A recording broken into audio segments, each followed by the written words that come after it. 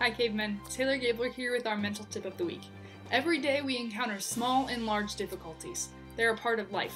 In sports specifically, sprints were always a difficulty for me. I did not enjoy them.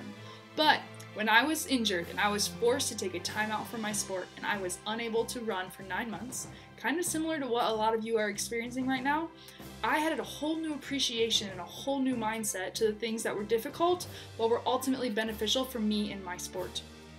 I learned that we can see things as either opportunities or threats. When we see things as threats, we tend to think more negatively about what's coming up. We believe that we do not have the resources to meet the challenge that's ahead. But when we see them as opportunities, we think, I got this, or I can at least try. We start to think more positively and we give so much more effort into achieving what lies ahead. So, this week, I want you to sit down and think, what is the challenge that is ahead of you?